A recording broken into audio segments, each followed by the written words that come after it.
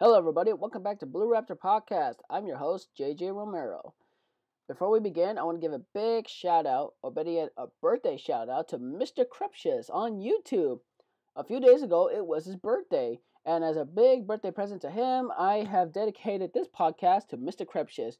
In case nobody knows who he is this editor. He's a really young editor who makes trailer styles and puts movies and combines with different music, and trust me, he does a really good job with those. So happy birthday, man. Love your videos, man. Hope you subscribe to my channel.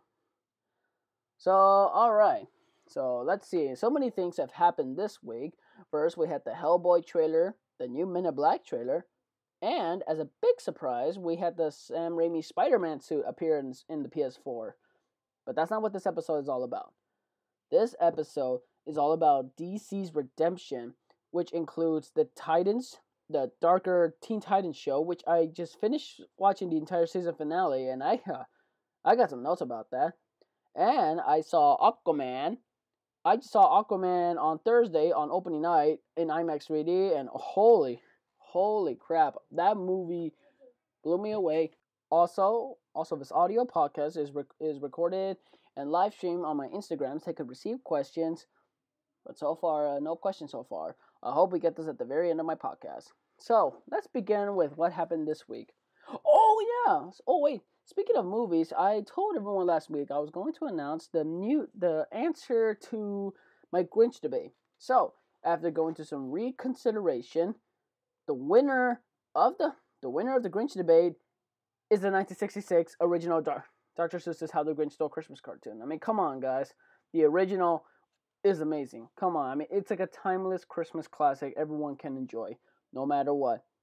Right? I mean, sure, the two movies are good, but honestly, the original was good. Although to be honest, originally my answer was going to be Jim Carrey's or the animated Benedict Cumberbatch, but well, you know, it was a hard one to debate. All right, so let's get things started with the Hellboy trailer, which just dropped in a few weeks ago. I mean, sorry, a few days ago. And honestly, I actually have mixed feelings about it. Okay, so here's the thing. Like, it's okay because you see, here's the thing. There have been like rumors, and people have been saying that this movie is supposed to be like a dark and horror vibe to the Hellboy franchise for this film, and David Harbour is playing Hellboy. However, when I saw the trailer, it didn't feel dark. It felt more like an action comedy because, you know, it was just like a lot more funnier. However, it's just that I just feel like that they were just trying too hard to be funny. And when me and my friends saw the trailer, we just thought, like what was that all about? Like, I didn't find it funny in some parts. I just found it like a little cringy.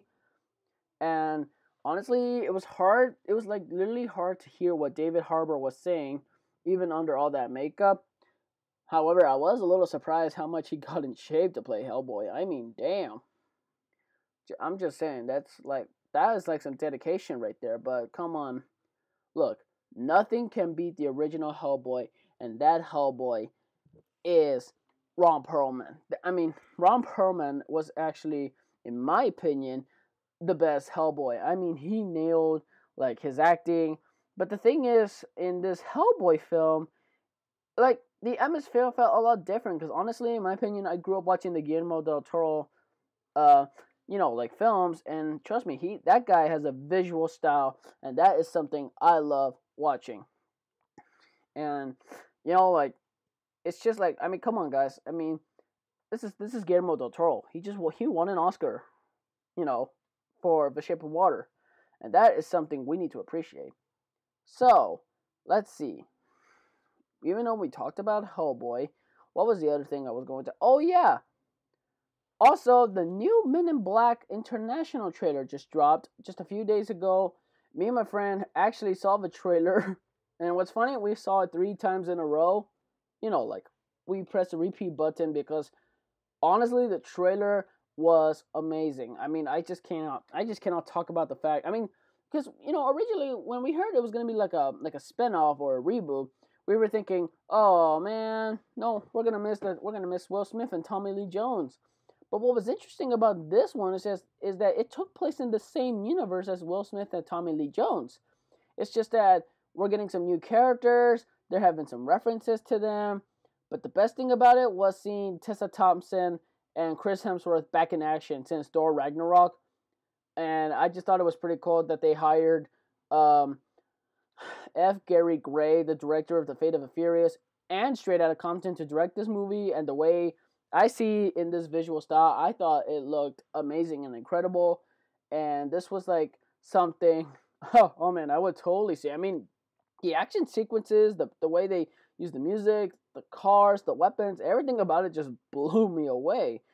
It was like unexpected to see, and we like I said, we were blown away by this trailer. And well, this is like a teaser trailer. Wait, oh, hold on a second. Wait, hold on. I'm getting word it was an official trailer, like the very first official trailer, not a teaser. So, from what I've seen, I thought it looks cool. However, there's still I have a feeling they're still working on the visual effects for the aliens, because I feel like some of the visual effects were a little off, just a little.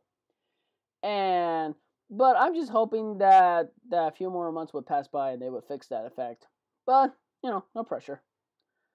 And in other news, in the gaming industry, Spider-Man PS4, they had this new update, and they released the Sam Raimi Spider-Man suit. I mean, oh my god, the details on that suit was amazing, and it brought back so many childhood memories. I thought it was like the greatest thing to ever happen, in the video game series. And actually, it was actually a bit of a funny story about how I discovered the Sam Raimi Spider-Man suit that have entered the game. It was actually a pretty funny story. So what happened is that on the day we went to go see Aquaman, in the very morning I woke up early just to, just to play, but I had to lower the volume, but I had a hard time trying to find the remote.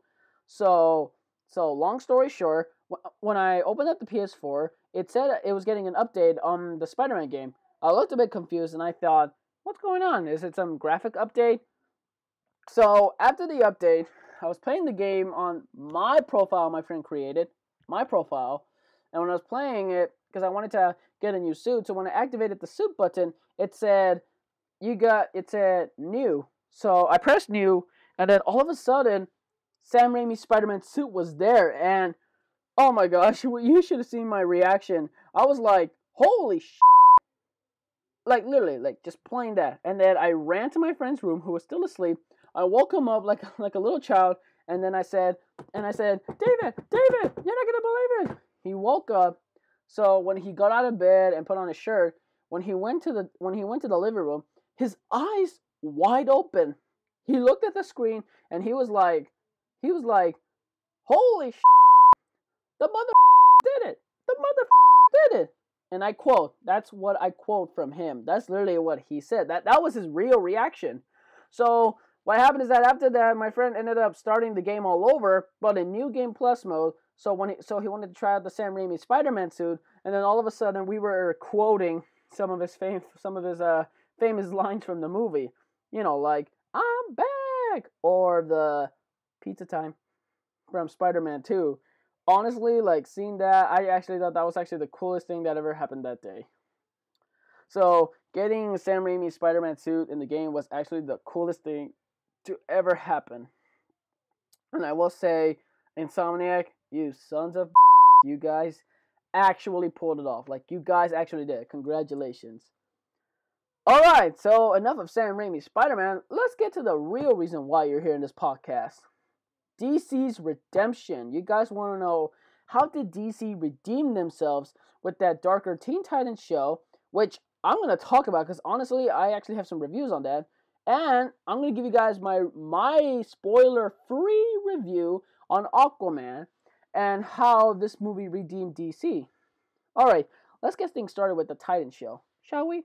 So, here's the thing. I grew up watching the original Teen Titans, and that show was like my childhood show. I loved watching the action sequences, the storyline, the dramatic, the coloring. Everything about that show was amazing. So, I saw that darker Teen Titans show, and honestly, it wasn't that bad. I mean, the performances in the show were amazing. And I mean, some of the action sequences were awesome and really gory. However, I had tons of issues with the show. Like, I know this is like the one show they want to kick off the DC Universe app, but I had so many issues with this TV show because one, like, I'm just tired of the inconsistency. And what I mean by that is that because look, in the original Teen Titans, each season tells a story arc for a specific character. Like there was this one season where the story is all about Raven dealing with Trigon, or Robin's issues with Slade, or but he had Cyborg's storyline with the Brotherhood of Evil.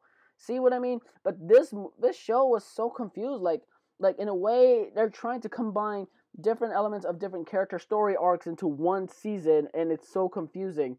And there were some like character elements and antagonists that were just so confusing. Like I can't tell like whose cult was this or whose cult was that, or better yet, like I didn't even know what they were up against. So because here's the thing, the more you watch the show, the more you'll start to realize, wait a minute, this story isn't about Raven.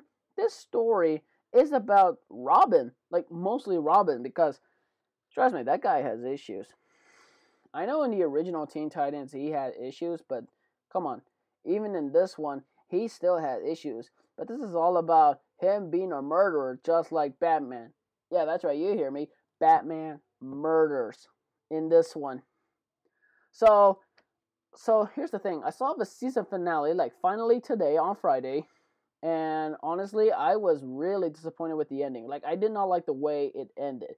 It ended with, like, okay, so think of it this way. The season finale was like some kind of hallucination sequence where Robin must decide what kind of life he wanted. Either he could have the life of a family, which I thought that was a nice one, or he could have the life of finishing what he started, which is technically, and spoiler alert. So, oh, by the way, if I were you, I skipped 10 seconds of this. Killing Batman. 3, 2, 1. There, I said it. I said the spoiler, just in case. So, yeah, I mean, I was a little mad about that. But what was surprising, though, was the post-credit scene, which did happen right after the show, which, to be honest, I actually thought it was pretty cool. However, I will not say it because I know there's some people out there who are still watching it. I mean, overall, like I said, this is just one season. They only have one season, and I'm hoping that they're gonna do another season in the next year. However, I want to talk about the big movie I just recently saw. I saw Aquaman in IMAX 3D on opening night, and holy crap! Like, here's the thing: some people had some high expectations, and people thought, "Oh, this might fail." No, this movie actually met its expectations, and I was stunned and blown away. And this movie just blew me away. I was shocked by how this movie turned out. Like the visual, I mean, the visual storytelling, the direction by James Wan. I mean, James Wan's direction really knows what he knows what he's doing. The cinematography was somehow unique in this movie, but the performance by Jason Momoa, Amber Heard, and Nicole Kidman, I thought they all did well, including Patrick Wilson.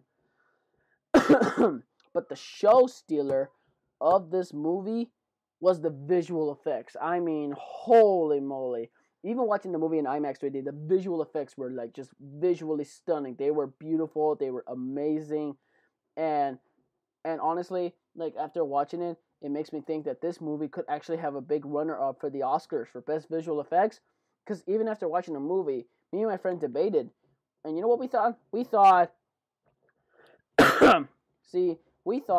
oh man, sorry Marvel, but we got to give the award to Aquaman. This movie, I mean, the visual effects blow me away. And there were like times in the movie where I really wanted to shit myself, metaphorically, from excitement. Because you just get this energy feeling inside you that's like, yes, I really want to see it so bad. And this movie gives you all of that. People wanted to know my criticism. Honestly, I did have 2 criticisms, just 2. I have 2. I mean, to be honest, some of the dialogue just didn't fit, or some of them were like overused. I don't know, because honestly, I know They wanted to do like this campy, adventurous tone, but like I said, I mean, there was just some few dialogues I feel like they could change up. Soundtrack was a little weird. Just saying, the soundtrack was a little weird. Um. Oh yeah, and okay, you know what? I'm not gonna say this. I'm not gonna say this criticism because honestly, that could go into spoiler territory. So I guess you just need to watch the movie for yourself. But let's just say they used a certain character for a minimal amount of time, and we all feel like we could watch more. But however, both of these DC products, in a way, redeem DC for what it is, for storytelling. But the show stealer was Aquaman because they actually stick to the comics and they met the fans' expectations. Which, like after watching it, my heart burst, thinking like, "Holy crap! I really want to see this movie again." And I was stunned by how Aquaman turned out, and like me personally, I feel like I actually want to watch the movie again. I'm not kidding. I literally feel like I want to watch the movie again. That's how good it is. So that's all for today. But before I sign off, let's answer the fans' questions. Now let's see what we got. We have three. We have a couple questions by Hunter.R.Hudson on Instagram. Thank you so much. Let's see. The first question is top 10 favorite movies of the year. Ooh. Oh boy. All right, so top 10 favorite movies of the year. Let's see. Well, to be honest, most of them were animated, but okay, so let's see. Because I saw Aquaman, I'm probably gonna add Aquaman as 10. I'm gonna name the top 10 favorite and movies of the year. So let's see. My let's see. My number 10 was Aquaman. My number 9 was what was it? Let's see. Number 9 is probably Ant-Man and the Wasp. Number 8 is the Teen Titans Go. I'm sorry. It's just this movie was actually pretty funny. Like it you know, because honestly, I thought it was gonna suck, but it actually turned out well. Let's see. 7. Oh wait. 7. Sorry. 7. Um. A little hard, but I'm gonna say Wreck-It Ralph. Wreck-It Ralph 2, Ralph Breaks the Internet. I liked it. I thought it was a very cute story. Very nice visuals. Number 6, Isle of Dogs. I thought that movie was visually appealing with Wes Anderson. Thank you, man. Thank you. Good job.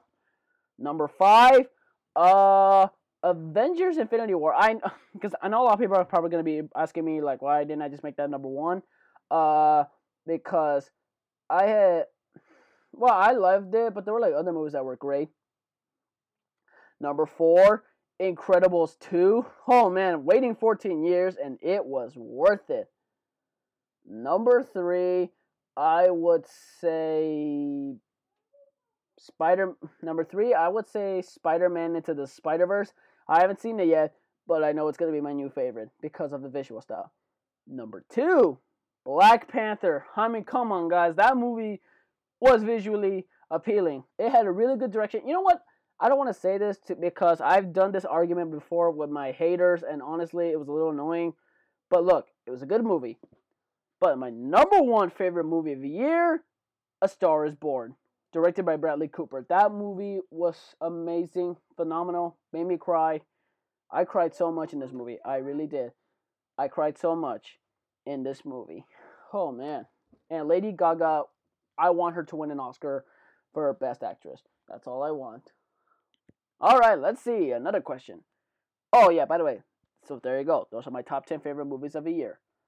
Honestly, I just wish I would have write that down, though, because it was going to be kind of confusing, because I kind of forgot it.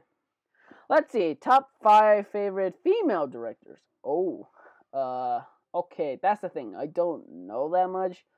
I will say I do like Patty Jenkins for Wonder Woman. I thought she did a really good job with that one. Let's see. Greta Gerwig for Lady Bird. I thought she did a good job with that one. Let's see. Top 5. Honestly, I can only think of, 3. I can only think of 3 because the question says top 5 favorite female directors. I can only think of 3. Oh, and Jennifer Lee. In case nobody knows who she is, she directed Frozen and is producing some more Disney movies. I mean, come on. I mean, she became the first female director for an animated movie at Disney, and honestly, I thought she did well in the movie. I just thought she did well. Let's see. Next question. Favorite indie films. Oh. Ooh, favorite indie films. Let's see. My favorite indie film is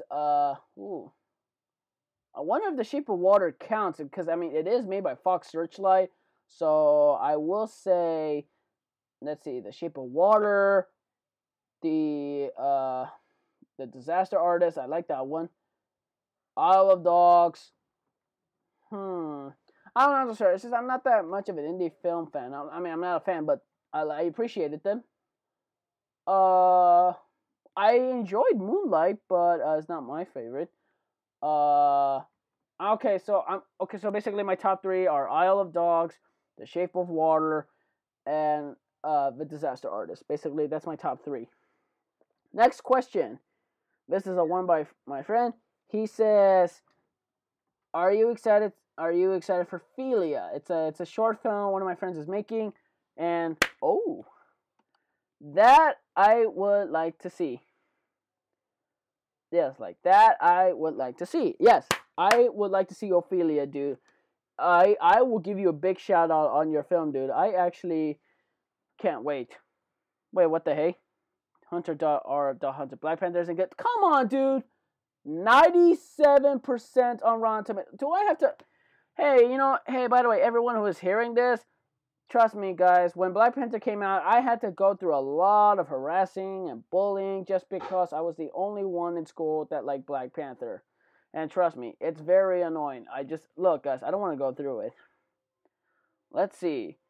And, wait, Sofia Coppola. Okay, I know who she is, but to be honest, the only movie I've seen with her was just Lost in Translation. That's just the only movie I've seen. Alright. So, well, I guess that's it for today. I answered all the questions. I've gone through my audio podcast. Alright, guys, so remember, guys, like, share, subscribe to my channel, and hope you guys like my video. So follow me on Instagram and Twitter, and it's all in the description below. So anyway, alright, everybody, this is JJ signing off.